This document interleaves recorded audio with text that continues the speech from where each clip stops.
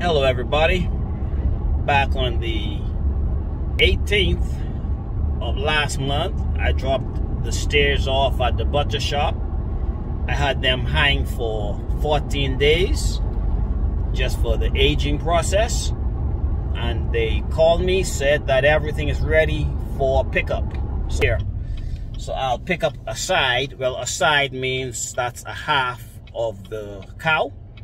So I'll pick up a side, drop off the 2 quarters, and then I'll come back and pick up another side and drop those off. So let's go and make this happen. I have picked up the steer from the butcher shop, and just as an example of what's in the boxes, here's a 3-pound chuck roast. All of these are individually packaged, vacuum sealed. Here's a New York strip steak.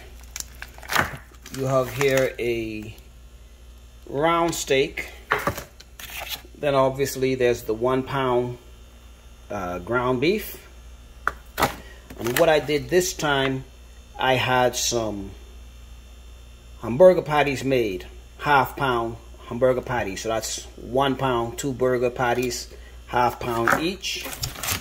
Some more rib steak and a whole lot of assortments that are down in this box. So there are multiple boxes of assorted meat, all individually packaged, vacuum sealed, ready for the freezer. You can take out a piece and cook it, grill it. But oh my goodness, this is my first time doing these burgers, and they are very good, awesome good. But that's what it got in these boxes, and that's what it looks like. I know a lot of people are thinking that they're gonna get just a big old slab of a side of beef, and they have to cut it up and process it themselves or take it to the butcher shop. But nope, everything is done here for you. This is just a sample. In the other boxes, there will be the short ribs, there will be the other cuts of meat, but all of the different cuts are here. But it's awesomely good, grass-fed, none of that crazy junk that you get from the grocery store meat. It's pretty nice. When you look on these packages, they all say not for sale. I've had a few people ask me about that. Pretty much in a nutshell, the way I understand it and the way it was explained to me, when you make your reservation for the butcher shop, you would have to let them know whether you want your meat inspected or whether it's a custom process. If it's custom, then it will get labeled not for sale.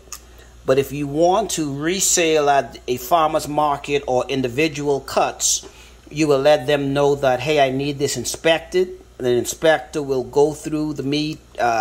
What all they do additional, I do not know. I do know there's no additional charge. It's just an additional process that the inspector does, and they can go ahead and label it that it has been inspected, and then you will not have this stamp, not for sale. But as is now, this meat is not, inspected, but it's still a good animal because we know it was born, raised, fed right here on my place. So I could have just as well said, hey, I want this animal inspected for sale. It would not have not for sale, it would have an inspected stamp, and I can take that to a farmer's market or wherever for individual sale. But since I do not do individual sales, I have that labeling. So that's what's going on there. If that's something that somebody's saying, well, hey, I would rather have it inspected, they can go ahead and request that their animal be inspected. Or if they are selling at a flea market or selling individual cuts, they can go ahead and get the inspection, get the correct labeling, and they'll be ready for everything. But I'm going to close this up, put it back in the freezer because it's starting to ice up, sitting out with the freezer door open. But that's what's going on there, folks.